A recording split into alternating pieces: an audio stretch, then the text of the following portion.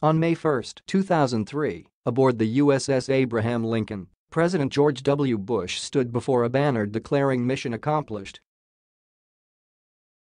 But he had declared victory prematurely and subsequently lost the political battle over the war in Iraq. From that day on, every time Americans' troops suffered a setback, critics would remark something along the lines of, "Is this really what victory really looks like?" In the rush to solidify a political gain, the Bush administration violated the first rule of political communications: under-promise and over-deliver. In fact, it violated the second rule, to be humble in all victories. Compare that moment with the day President Bill Clinton was acquitted on impeachment charges in the U.S. Senate. Did he hold a victory rally, praise his supporters, and criticize those who had opposed him? No, he took the opposite approach. He was somber, fully taking responsibility for his role in the painful national controversy that was ended that day. He used the moment to reach out to the Republican Party, calling for a new commitment to working together across party lines to get things done for the people. In fact, not only was there no celebrating, who was his press secretary at the time, declared days before that the White House would be a gloat-free zone. And it was. Why the somewhat random history lesson? Because, in the aftermath of Attorney General William Barr's summary letter of Special Counsel Robert Mueller's report, President Donald Trump is making the same mistakes as President Bush. And hard as it may be for them to stomach, the Trump administration could learn a thing or two from history, particularly from Bill Clinton. So, how has Trump reacted? He's claimed total exoneration, even though the full report is not out. He's doubled down on his attacks on his enemies, mainly the Democrats, TV pundits and the press.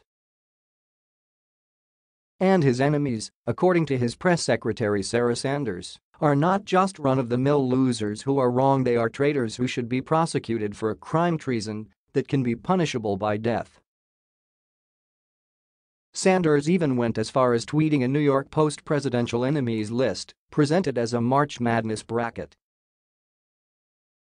Couple that with a Trump 2020 campaign memo suggesting to television news producers, the pundits, they should no longer put on the air, and it's clear that the White House saw this as more about settling scores than declaring victory. So, what's the problem? Like with the Iraq War, it's premature to claim a win.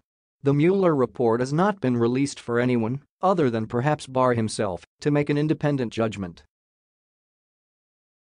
Declaring victory also significantly increases the pressure to release the report, although it's hard to imagine the pressure any higher than it already is. The second problem is an opportunity squandered. And a new CNN poll, released Wednesday, indicates that despite the conclusion of the Mueller investigation, the opinion of most Americans has not changed. In other words, the reaction from the White House has not been particularly persuasive. Trump's conservative base is still with him, the Democrats are defiant, and the middle remains offended by the high-handed nature of everything he does. Swing voters, I imagine, are saying he may not have colluded with the Russians, but he's still acting far from presidential. So, what should he have done?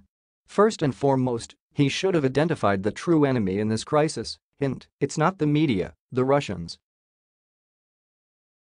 The president needed to state clearly that American democracy was attacked and that there is nothing more important than protecting our political viability. No ambiguity, no hedging, and no articulating what Russian President Vladimir Putin thinks or referencing the 400-pound guy in his mother's basement. This was also an opportunity to bring people together.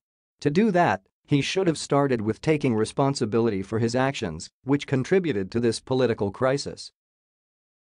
First, he easily could have admitted to making mistakes in hiring certain people, particularly after several of the top aides on his campaign were convicted or pleaded guilty to crimes, including Michael Flynn, Paul Manafort, George Papadopoulos, and others.